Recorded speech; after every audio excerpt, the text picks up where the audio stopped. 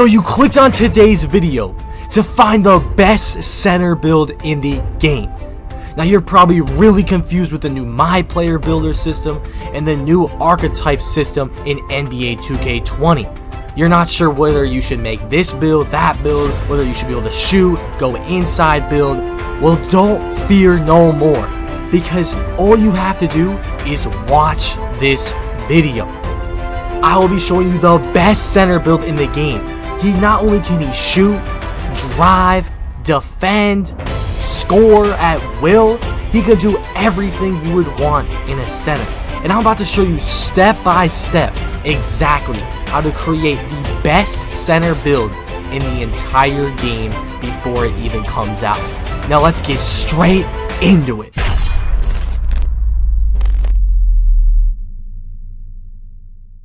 Okay guys, so I'm hosting a $25 Xbox/PSN gift card giveaway. So all you have to do is 1, subscribe to the channel if you're new, 2, drop a like on this video, 3, turn on post notifications, and 4, comment in the comment section, double or nothing. I will be picking a winner as soon as we hit 10,000 subscribers. Now let's get straight into the video. What is good, YouTube? It's your boy Henry, aka DoubleH DF, back in the building with yet another banger. And in today's video, if you can't already tell by the thumbnail and the title, I'm going to be showing you guys the best center build in the game. So if you guys want more videos like this, make sure you guys drop a like on this video, subscribe to the channel if you're new. Let's get this 10,000 subs, and make sure you guys turn on post notifications so you see every time I upload another banger like this one. So as you see, here are the pie charts. Now you're going to want to go with the shooting and the defense and rebounding ones, where it's half red, half green, then a little blue and a little yellow, right? Because when you're a center on the 2s and the 3s, what do you want to do? You want to spread the floor, but you also want to set them big bodies, and you want to have strength, right? So when it comes to physical profile, you want one of the 2 highest strengths. So it's either speed or vertical. I picked vertical because I want to get these rebounds. I want to jump up in the air and snag on these guys, right? And then when it comes to stats, you want to first, get a 409 upgrades, right? Now you're going to go through and pick what are some musts. That's what you want to do first. So what I did, the first thing I did was max all my shooting out. I want to be a good shooter, plus I want to get as many shooting badges as possible with this build. Because even though I only have a 73, if I get Hall of Fame shooting badges, I'm going to be shooting like a stretch, basically. Now when it comes to playmaking, I want to get quick first step on goal, because that triggers blow-by animations, and that's huge, catching off of a wing and just going right by somebody, especially with a center build, right? So I need at least 3 playmaking badges to get that badge. So I maxed out post moves, which is huge. Post moves makes you do post fadeaways faster, post hooks faster, a bunch of post moves just way faster and cleaner. And I tested out what I needed, the least amount of attributes I could use to get this 3. And what you want to do is just not upgrade ball handling at all, and upgrade pass accuracy. Interior defense a must, perimeter defense a must when switching on guards, lateral quickness a must to get in lanes, block a must, you got to protect the paint, and rebounding, obviously, you got to rebound the ball, right? So max out all that stuff. We have 8 upgrades left, and I decided to adjust the finishing a little bit. So if I'm getting blow-by animations, I need driving layup and driving dunk to be maxed, of course.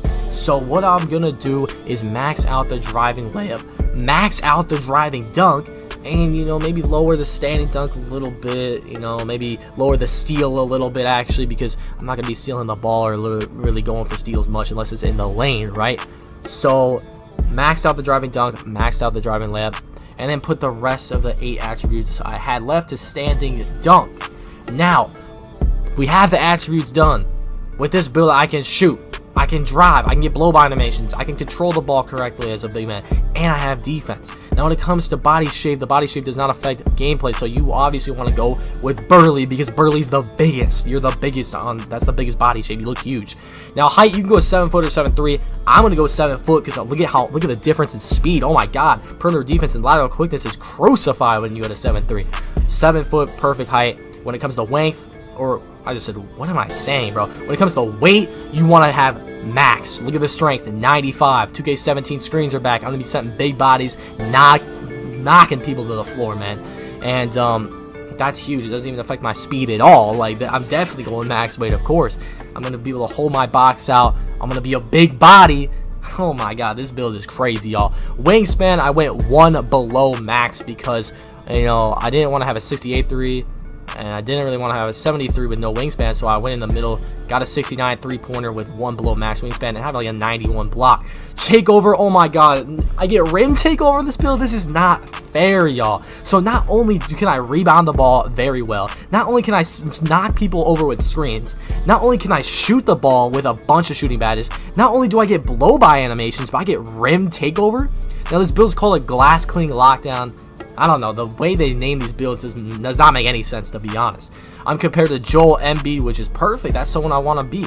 A defender that can shoot the ball and control the ball as a, pretty well as a big man, and do his thing.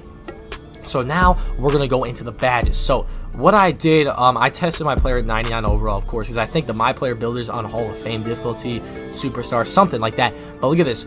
Let's go through all the badges I got, right? So look at all the shooting badges, and 17 shooting, 22 defensive rebound, 3 playing, and 1 finishing. So when it came to finishing, I got contact finisher on bronze. And then when it came to shooting, oh my god, Hall of Fame catch and shoot, Hall of Fame range extender, gold deep range Jedi, gold deep fades, and gold pick and popper. Deep fades is going to be huge with the post fadeaways too. Then I got gold quick first step for blow by animations, and then I got gold box out, gold brick wall, gold intimidate, which is basically defensive stopper, gold rim protector, gold post move lockdown, and gold worm. Oh my god, this build is godlike, y'all. This build can do everything. Name something this build cannot do. Look at me shooting over heads, y'all, on this difficulty over Draymond Green. This is crazy, y'all. But anyways, guys, if you enjoyed this video, if this build helped you out at all, I know some of y'all are really lost with the new build system. I want to be uploading more videos on stretch bigs, speed boosting builds, how all the takeovers work, dribble moves, jump shots, all that, all the demos out. So make sure you guys turn on notifications, subscribe to the channel if you're new, drop a like on the video. And anyways, it's been your boy Henry, aka DoubleH DF, and I'm out of here, man. Peace. I ain't never had no friends, I was all alone. She ain't never called my phone, she left me on my own. They saying all girls are the same, further than my thumb. She said, can you stay with me? Now I gotta go. Diamond dripping off my